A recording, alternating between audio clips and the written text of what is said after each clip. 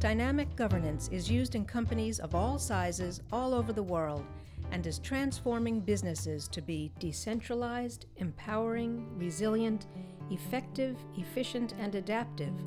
The power of creativity is enormous, and we are ignoring creativity not in a technical way, but in a social way, always. Dynamic governance is also referred to as DSG, Dynamic Self-Governance, and Sociocracy. Endenburg Electronics, an electrical engineering company with 165 employees, was the living laboratory where engineering principles helped develop dynamic governance. We are working since 1970 with sociocracy. But one thing, sociocracy will never disappear at Endenburg Electronics. Never. Because it's the best system you can have.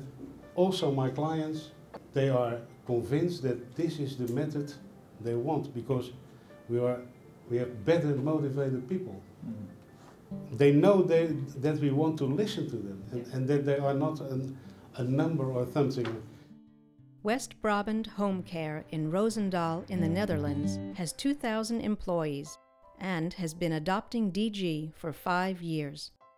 You will be much stronger. It's much more fun, and you don't get burnout because you're not the only one who have a responsibility. Charlottesville Medical Research, CMR, in Charlottesville, Virginia, is a 14-employee organization that performs clinical studies. It helped solve a problem for me, which was I didn't want to be the sole decision maker anymore. So maybe your boss is feeling like that and you just don't know it.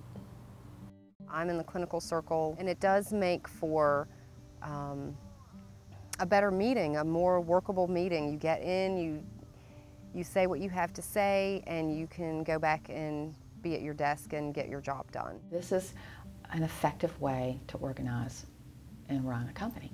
I've been in business for 30 years, and I haven't run across a better way. I don't care how much furniture you have or what fleet of planes you have or anything else. Your staff is your greatest asset, and if you're not listening to them, you're doing the business a huge disservice. So I'd say get DSG and read about sociocracy and just think about the changes that you can make in your own organization. There's lots of really subtle things, different aspects that overall make for better leadership, more effective, more fun places to work.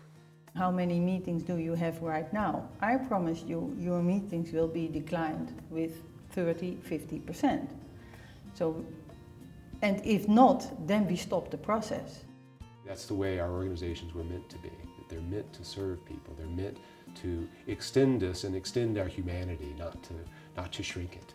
Once you start to incorporate it into your company, into your organization, you will see the power that GSG can provide. This last General Circle meeting we had just this week, I was, usually I'm the only one putting forth agenda items, bringing things like that up. This last one, I only had one agenda item. I think there were 8 items on the agenda. I only contributed to 1. So the rest of the staff brought items that they wanted to discuss. And they were policy items. They weren't operational. So now they get it. That's what you need to be successful in the market. Just try it and see what happens. And don't be afraid, because you will get much more back than what you ever thought you would get back. Are we killing this earth? I don't know. Perhaps, perhaps not. But we can bring in our creativity and we can solve all kinds of problems. There's not a problem we cannot solve.